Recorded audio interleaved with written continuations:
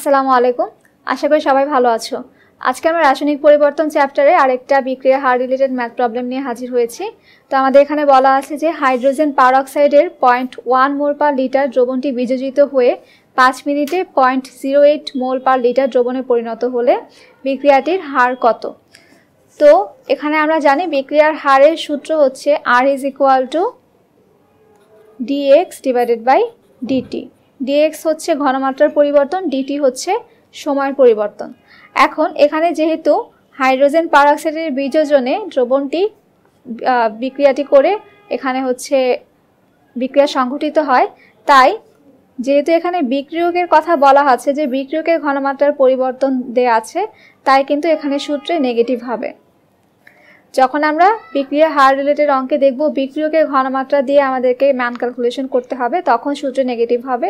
আর যখন উৎপাদের ঘনমাত্রা আসবে তখন সূত্রে পজিটিভ হবে, কারণ বিক্রিয়ার ফলে বিক্রিয়কের ঘনমাত্রা হ্রাস পায় কিন্তু উৎপাদের ঘনমাত্রা বৃদ্ধি পায়।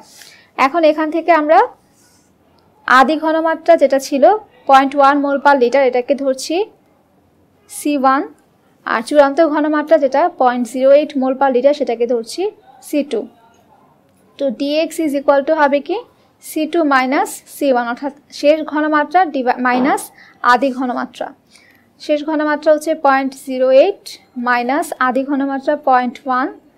তো এটাকে আমরা ক্যালকুলেটরে বসিয়ে পাচ্ছি 0.08 মাইনাস 0.1 = -0.02 মোল পার লিটার।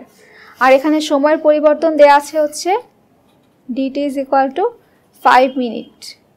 তো মিনিটটাকে আমরা সেকেন্ডে কনভার্ট করব। তো 5 × 60 সেকেন্ড, 300 সেকেন্ড।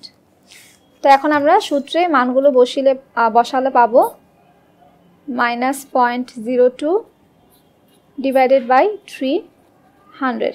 এখানে মাইনাসে মাইনাসে প্লাস হয়ে যাবে। তো আমাদের সূত্রে মান বসালে পাবো 0.02 / 300। তো আমাদের মান এসেছে 6.66 × 10⁻⁻5। তো এখানে যেহেতু অনেকগুলো 6 আছে, তাই আমরা এখানে সেকেন্ড যে 6 সেটার সাথে 1 যোগ করে নিব।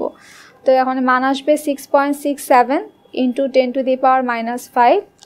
একক হবে মোল পার লিটার পার সেকেন্ড, অর্থাৎ প্রতি সেকেন্ডে হাইড্রোজেন পারঅক্সাইড 6.67 × 10⁻⁻5 মোল পার লিটার পরিমাণ বিযোজিত হয়ে নতুন যৌগ তৈরি করছে।